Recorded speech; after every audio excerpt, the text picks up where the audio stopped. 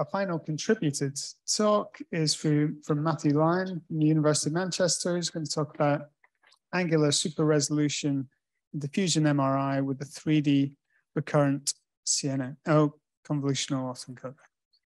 Okay, hello everyone. Don't worry that there's a lot of jargon in that title. Hopefully, I'll do a good job of explaining what each of those words mean throughout the talk. If you want to learn more about this topic, once I'm done, there's a paper published under the same name that has a lot more detail in it than I could fit into this talk. So let's start off by discussing what diffusion MRI. So diffusion is simply the random motion of particles, also known as Brownian motion. And diffusion MRI is a modality of magnetic resonance imaging that measures the diffusion of water in specific directions.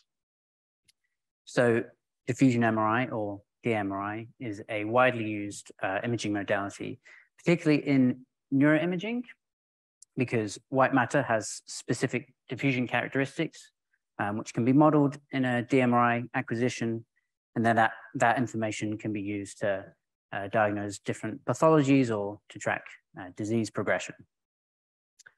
So importantly, in a DMRI acquisition, diffusion is measured one direction at a time. So first of all, you might want to measure it in that direction, and then in that one, and then that one, until eventually you build up kind of a picture of the overall diffusion profile of whatever you're measuring. So we call that formulation Q-space. So each Q-space sample is itself a three-dimensional diffusion intensity image measured in one direction. Each direction is defined by what's known as a B vector, which is simply a vector in 3D space. And the more B vectors you acquire, the higher an angular resolution you have. With a higher angular resolution, the better an ability you have to resolve the diffusion characteristics of whatever you're measuring, but at the cost of much longer acquisition time. So higher angular resolution data sets are clinically a bit prohibitive because of how long they take. So this project focuses on increasing the angular resolution, not by measuring more data Q-space samples, but instead by inferring new ones or previously unseen, given a small context data set. So we do this by, so we developed this three-dimensional recurrent convolutional neural network autoencoder. The autoencoder consists itself of an encoder and a decoder.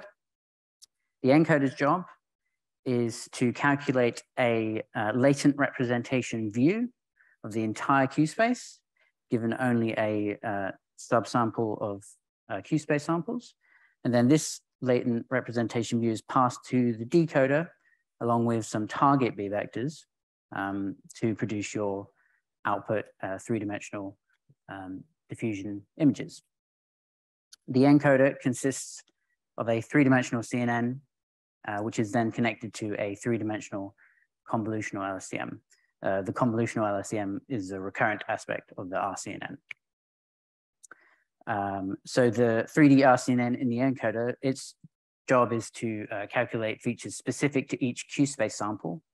And then this is aggregated by the three-dimensional convolutional LSTM to produce your latent representation view. That's then passed to a 3D CNN decoder along with your target B vectors to produce the output. So after developing this architecture, we trained on 27 different subjects from the Human Connectome project, along with 3 subjects for validation, and then an additional 8 for a test set, which these results are derived from. So we compared performance against a baseline of spherical harmonic interpolation, which is kind of analogous to a Fourier transform, but defined on a sphere. So it works quite well with this Q-space formulation. and additionally against a one-dimensional variant of our model to verify the effectiveness of the three-dimensional spatial convolutions that we included. So we ran a few different experiments using a few different subsampling schemes of sizes 6, 10, and 30, as well as a few different diffusion intensities or B vectors, B values, sorry, of 1,000, 2,000, and 3,000. And across all of these experiments, we found that the three-dimensional RCNN performed best or had the lowest error. And an example of that you can see from the top right-hand side of the slide, which is an axial plot of the root mean squared error in one test subject. So in addition to just inferring in the raw diffusion data, we also compared performance in a downstream analysis technique.